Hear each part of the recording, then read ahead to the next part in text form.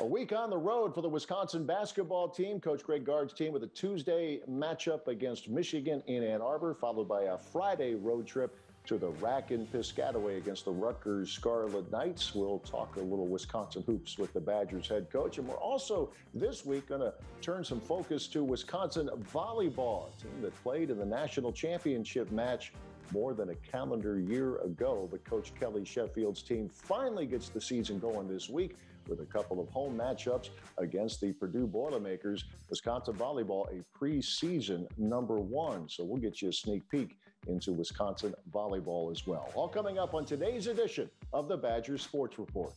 Demetric Trice averaging about 22 a game over his last 5.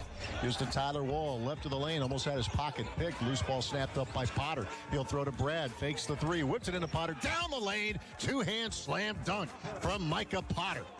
Drops it down to Reaver, shot clock at 10. Nade backing on Omoruyi. Turns in the lane, goes up, blocked away. Nade gets it back, pinballed around, pulled down by Mulcahy. Threw it away to Davison. He'll try a deep 3 and bury it from straight away. Turned into a scramble play, and Davison hits his second 3. Another steal for Aline. Trice up the other way, drops it back to Ford. Wanted to step into the 3, instead swoops off the wing to the rim. Yes, with the right hand, it counts, and a foul. Potter back in there for Wisconsin. Lean forward, a shot fake, little show and go, low on the right. Scoops it up and in on the reverse, right to left. Oh, a pretty move from Aleem Ford. 5 to shoot. Trice off the wing. Hanging, beats Potter. Down the lane, slam dunk, counted, and a foul. Badgers move from the field house to the Final Four. Touchdown, Wisconsin. Kendrick Pryor. Spot open,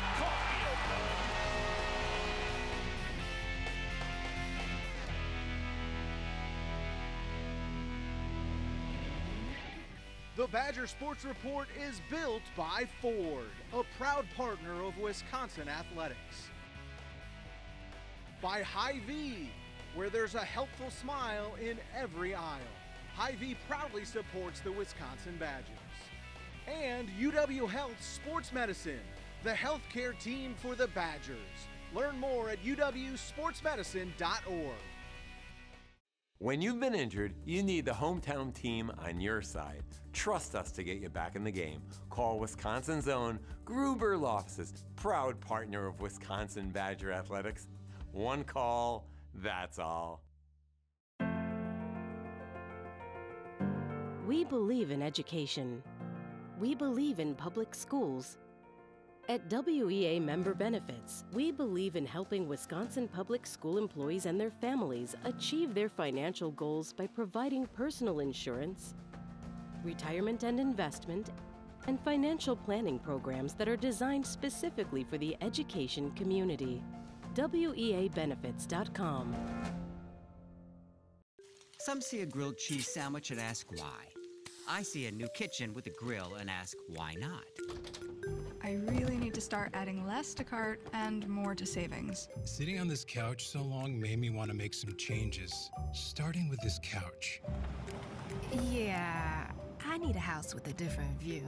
And this is the bank that will help you do it all. Because at U.S. Bank, our people are dedicated to turning your new inspiration into your next pursuit. Dear Winter, I'm coming. My squad of 15 vehicles with all-wheel drive and four-wheel drive is ready to take you on. Safety's the name of my game, so you better bundle up. Toyota. Get 0.9% APR for 60 months on a new 2021 RAV4 or lease a new 2021 Highlander Hybrid for $319 a month. Find yours at Toyota.com. Toyota, let's go places. Injured? You need a team you can trust. Call Gruber Law Offices today, serving the people of Wisconsin for over 30 years. Gruber Law Offices, a proud partner of Wisconsin Badger Athletics. One call, that's all. Okay, he will use it, turns the corner, low on the right, got hung up, feeds Harper, left of the lane, got tied up by Wall, flipped it up off the side of the glass, no whistle, Harper can't believe it, tries to feed for a lean forward, Euro step down the lane, layup good. Going right to left, Aleem Ford gives the Badgers the lead, 46-44. Wall high on the right. He'll throw to Trice up top. He'll try a 3. Got it. Demetric Trice His first triple of the game. Trice picked up by Omo Ruyi with 3 to shoot. Trice will for 3. It's good. Demetric Trice starting to heat up. Trice out front. Ball screen Reavers. Trice puts it on the deck. Right lane line. Glides to the goal. Layup good. And Demetric Trice start to take over for Wisconsin. Timeout Rutgers.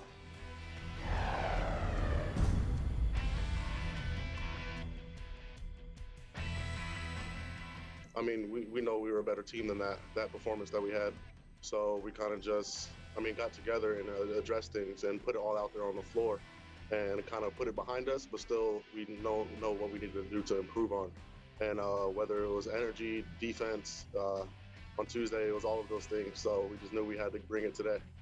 Our shots weren't falling at the rate that it usually was or that we would like it to be. You got to find other ways to win. Coming into the game, we were focused on defense, rebounding, our togetherness. And so those are definitely the 3 keys that got us the win. Not necessarily shooting, not necessarily the pretty things that people like to talk about, but it's the things that great teams do to win. So really proud of our guys. Get ready for more. Introducing Hy-Vee Plus. Get a Hy-Vee Plus premium membership for just $99 a year and get fuel savings every time you shop in-store and online. Plus, exclusive deals and offers every month.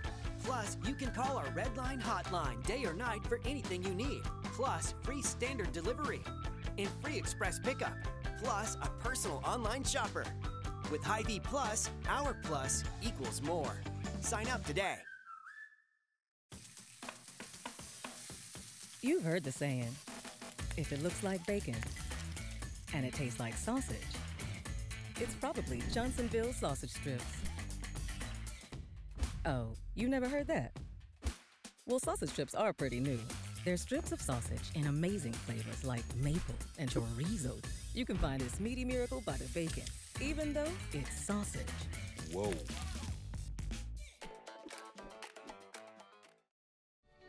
Well, we thought now would be a pretty good time. We like to do this during the course of the season, is circle back and get coaches' thoughts on some of the younger guys who maybe you don't see on a regular basis, game in and game out. And let's start with the longest one, the 7-footer, Steven Crowell. Mike, Lucas, and I get a chance to watch you guys in practice from time to time, and pretty evident why you recruited him. He's continuing to grow, get stronger. Kid knows how to play this game, though, doesn't he? Yeah, I think that's the most important, fact right there, Matt, is that he is even more so than I think even what we thought when we recruited him. He's further along than I thought he'd be at this point in time. You mentioned the strength component, but man, he's really working at that and competes, just knows how to play. And you can't teach 7 feet. And he impacts a lot of things around the rim. He gets his hands on a lot of rebounds. Really skilled, really smart, really good IQ, passes it really well. He was Trace Jackson Davis, and he gave us as much problems in practice as what Trace Jackson Davis gave us in the game. So he's going to be a really good player here. In a normal year, he's probably on the floor if we don't have so many senior frontline guys in front of him. But I think, if he has been a little bit in the non-conference, but really pleased with where he's at. Like I said, I think with this being a free year and playing where we can play him, where it's appropriate, knowing that it doesn't cost a year of eligibility. At the same time, he's, growing and developing and spending a little extra time in the weight room with Coach Snyder. So I'm really happy with where Steven's at right now. It's been interesting, and I think you and I have talked about this before on other platforms, but, we're seeing Jonathan Davis and Jordan Davis is someone you see a niche for him. I mean, that's not to say he can't do any number of things, but you see a niche specifically with him, don't you? I do, and I think that niche is something that he always had even in high school. He was always kind of a defensive stopper, and he's big and he's physical, which is important when you're playing defense. You have to be able to take some hits and keep going. So I think from that standpoint, just trying to find ways for him to, be in a position where down the road he can be in that fight for some minutes. And I think defensively he's working on his shooting, he's working on his ball handling. But I think the defensive aspect, and he's bought into that. He's got a toughness to him. That's that whole football component that I like in players. They've got a little extra to them that they like contact, they embrace contact, and Jordan, I think, has a chance to really be in that position down the road. And he's a student of the game. He's, as you mentioned, we see him a lot after games, out shooting on his own, and he spends a lot of time working on his game when coaches aren't around, which is good to see. A couple other guys, Carter Gilmore out of Heartland and Justin Taphorn from Pekin, Illinois. I should also mention Ben Carlson continues to work his way back. He's been banged up here for the last few weeks. Certainly a very skilled young man as well. But guys like Gilmore and Taphorn, what are you seeing from those two guys right now? Yeah, Taphorn is another one like Jordan Davis spends a lot of time in the gym working on his game. And I think this has been eye-opening but yet at the same time, I think he's seeing like how his niche can be down the road. Where can he find a way? And I want all these guys to go with that mindset that, hey, you find a way to crack this rotation down the road when your time comes. So don't be happy. Don't be content with being on the scout team all the time. Try to fight and take somebody's minutes down the road in future years. But, Justin's doing that and working on his game. And Carter, I think you can see the skill set, you can see the basketball IQ. The body needs to continue to grow and mature and maybe advance. And that's something that we've talked about. And that'll be, he'll have to spend a lot of time in the weight room and continue to develop his body and work on athleticism. But I think those things can be attainable as he, again, figures out what college basketball is like. And that's the best teacher there is. Get in practice, get knocked around a little bit, see where you're deficient, and now go work at it and come back when your time comes. Make sure you're ready for that and be better physically. So they're all working. I can't complain. The work ethic has been terrific.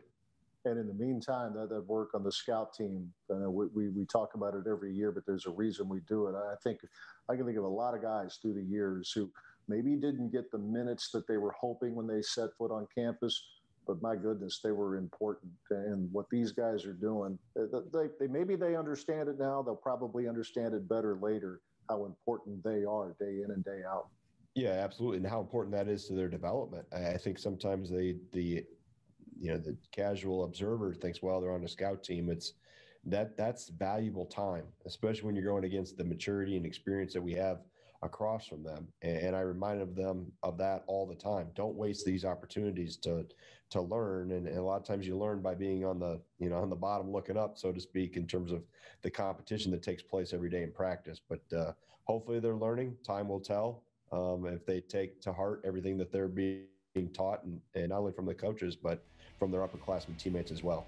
Yeah, no doubt. Long list of guys through the years started their careers on the scout team, and they ended up being really valuable players for the Badgers on game day, game night, whatever the case, as their careers progressed. Stay with us. We have more to come as we continue with this week's edition of the Badgers Sports Report. If we build this, all the legendary players will magically appear, and we'll have sports again. I call it the Field of Fame. Of course, I'll have to tear down the garage, fill in the pool, and lose the trees. So can I get a loan? So as your friend, I love it, but as your banker, not so much. Let me talk to the friend. You could always invest in a college fund. No, my kids aren't going to college. They're going to work at the stadium. Our kids are going to college. Sports are back. My wife wants to build a college. And not a moment too soon. Dear Winter, I'm coming.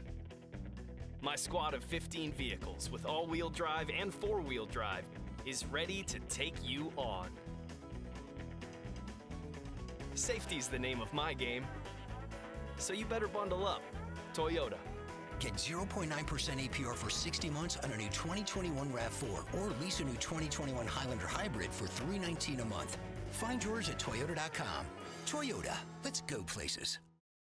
We have talked a lot about Wisconsin football. We've talked a lot about Wisconsin basketball. The hockey programs are going, and finally, and I would capitalize all the letters and underline the words finally, I'm sure many people would say that the Wisconsin volleyball team is set to go this week, ready to get the season going against the Purdue Boilermakers. We are joined now by head coach Kelly Sheffield, who begins year number 8. I had to do a double take when I saw that. I guess time flies when you're having fun and winning a lot.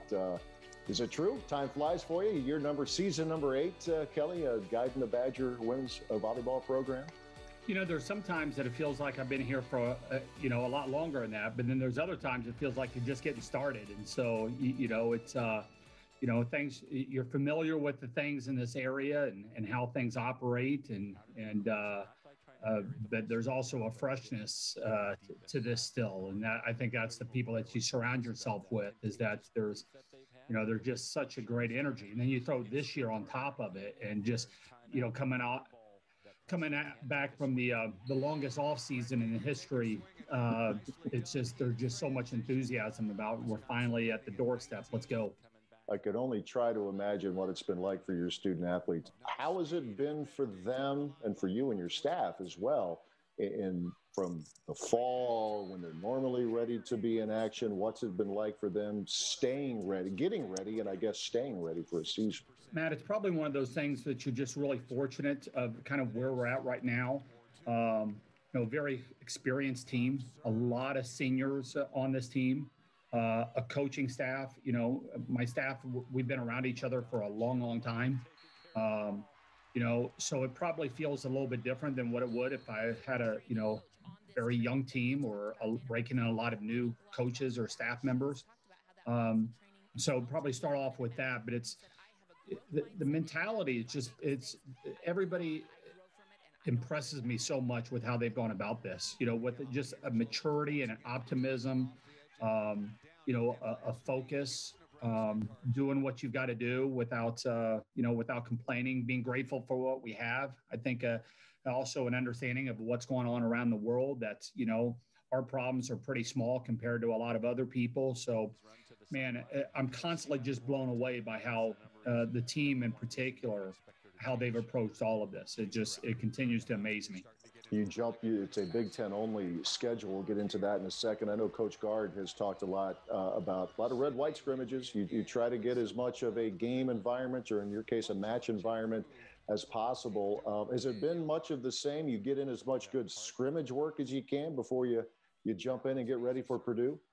Yeah, I mean, we had one the other day, so our kids were pretty fired up because I think there was probably about 15 people in the field house that they were playing in front of. It was like, ooh, big crowd here, but you had, Bonnie, announcing, and you had, the marketing people doing their thing, and you had the scorekeepers, and they're all coming in here and trying to go through the protocols with, plexiglass between them and everything. And, you do what you can. You had the great fake crowd noise in there that really amped up the energy level of the field house. They got to put on the jerseys, and it's, that brings out a different type of butterflies and an anxiousness that we were able to work through. So yeah, we're getting closer. We talk a lot with basketball about how good the conference is top to bottom. It sure looks like it's going to be much the same in your sport. 6 teams in the league in the top 25, 4 in the top 10. Is this business as usual in volleyball in the Big Ten Conference? It certainly feels like this is as good as it has the potential of being as good as it's been since I've been here, maybe ever. You've got 2 Final Four teams. We return an awful lot of players. So does Minnesota's in the Final Four. They return a bulk of their team. Nebraska, who would beat in the Elite 8, returns every single player on the roster, their starting lineup. Penn State returns almost everybody. Purdue returns almost everybody. Michigan, great recruiting class, bringing back people. It's gnarly. I mean, it's a great conference. It's best conference in our sports. I think at one point last year we had 5 of the top 7 teams in the country in the Big Ten. And this year seems to be a lot more experience than what it was last year. So we'll play 22 matches this year. That's a little bit different than what we typically play with 20. We'll play the same opponent on back-to-back nights. So, we'll really cut down on this on the travel part of it. But it brings in a newness. I'll have to talk to Tony Granado and Mark Johnson about how going about playing a team same, on back-to-back nights, because it's not something we do here. So. We're looking forward to it. I want to touch on some of your athletes. You have 4 All-Americans back. With Dana and Sydney specifically, we talk a lot in sports about player development. Where have they gotten better in their time in your program? You know, Sydney she graduated from high school a semester early and immediately took the reins. She was our starting setter. And matter of fact, she had enough votes from her teammates when she first got here to be a team captain, you know, which was amazing, you know, but we decided not to have a freshman be a team captain for us, but she has the last 3 years. You know, first of all, how she runs the team is a lot different. She's calmer, able to kind of go through, you know, the ebbs and flows of a match a little bit better, not quite as high strung as probably what she was earlier, being able to flow with things outside the game plan a little bit better. Certainly her defense, her serving, her blocking has all gotten tremendously better. So there's been she's come a long ways. Dana was you know, she came on the scene and made an immediate impact. I mean, you don't have too many true freshmen that are first-team All-Americans and National Freshman of the Year. But she was almost a player that, you know, she didn't know how good she was. She didn't really know, you know, just, hey, I guess I'm doing okay. And the nuances of the sport, she's not making nearly as many errors as what she was earlier. She's reading the game at a much higher level, comfortable in who she is. You know, she was at, you know, like I said, everything was just so new to her that you had these big wide eyes looking everywhere back then. Now there's, you know, she's settled in a little bit. And I want to steal another question that we've given to the men's basketball players the last couple of years. It's more we've directed it to players. When they said, okay, who's somebody who is ready to make that next step? Maybe not necessarily All-American, but just ready to raise the level of play. And last year it was a lean forward. This year players are pointing to Tyler Wall. Has there been talk amongst your players like, okay, whoever it is, player, whoever, is ready to raise her level? Who might? Yeah, there's a lot of talk about Tyler Wall. For us, we're constantly talking about him. I agree with you. I think he's the guy. I'd probably say Lauren Barnes. Okay. You know, she is defensive specialist for us last year. She'll jump into the libero jersey. I mean, it's you know, she is just owning the backcourt right now and taking charge, and you know is. You know, she's playing at a really high level, but, you know, she's not this kind of, you know, last year she transferred in, so she's a little bit probably softer with her words and, you know, and how she led last year, let some of the older players like Tiffany Clark and Emmy Dodge and Sarah Dodd, you know, grab the reins. But, you know, there's a tenacity about her that is coming out in words and action at a different level than I've ever seen. I think she's got a chance to have a special season for us. It's different for your athletes. I know the fans, you have an incredibly loyal and very good sized fan base. It'll be different for them, but I know they'll be tuned in. I know they'll be watching when they can. John Audius does a great job with the radio broadcast on iHeart. I hope you all can enjoy it, get a chance to go do what you do best. And I know we're looking forward to watching your team play. Appreciate your time. I appreciate your time as well. Thank you. All right, Badgers coach Kelly Sheffield. The Badgers against Purdue, the 22-match Big Ten season opening this weekend for Wisconsin at the Fieldhouse. Stay with us. More to come as we continue with the Badgers Sports Report.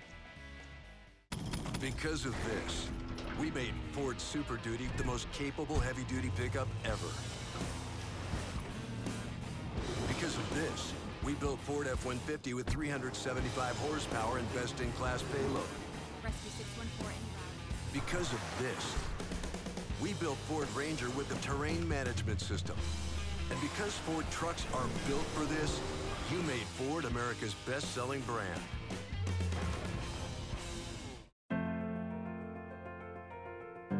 We believe in education. We believe in public schools.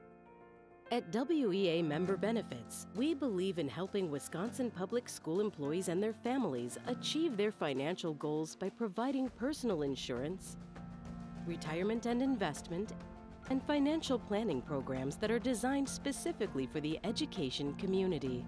WEAbenefits.com. The Badger Sports Report is built by Ford, a proud partner of Wisconsin athletics. By Hy-Vee, where there's a helpful smile in every aisle. Hy-Vee proudly supports the Wisconsin Badgers. And UW Health Sports Medicine, the healthcare team for the Badgers. Learn more at uwsportsmedicine.org. We thank volleyball coach Kelly Sheffield for joining us this week. A reminder, the Badger men's basketball team, they've got a home matchup now Wednesday night against Northwestern, 8 o'clock tip at the Kohl Center, and then Ohio State comes in on Saturday afternoon. We'll talk to you next week. Thanks for watching.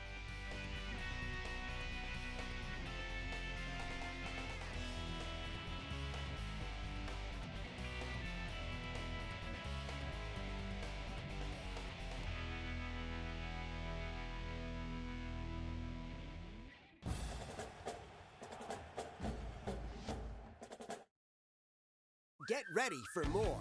Introducing Hy-Vee Plus. Get a Hy-Vee Plus premium membership for just $99 a year and get fuel savings every time you shop in-store and online. Plus, exclusive deals and offers every month. Plus, you can call our Red Line hotline day or night for anything you need. Plus, free standard delivery and free express pickup. Plus, a personal online shopper. With Hy-Vee Plus, our plus equals more. Sign up today. Compeer Financial has always been there for our clients and communities in any situation. And our support continues today as our clients work relentlessly to feed, clothe, and fuel the world. Compeer is proud to continue our strong commitment to our clients, the rural communities where they live, and to agriculture.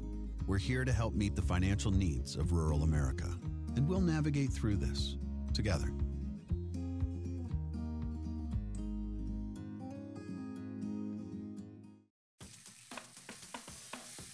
You've heard the saying, if it looks like bacon and it tastes like sausage, it's probably Johnsonville sausage strips. Oh, you never heard that? Well, sausage strips are pretty new. They're strips of sausage in amazing flavors like maple and chorizo. You can find this meaty miracle by the bacon, even though it's sausage. Whoa.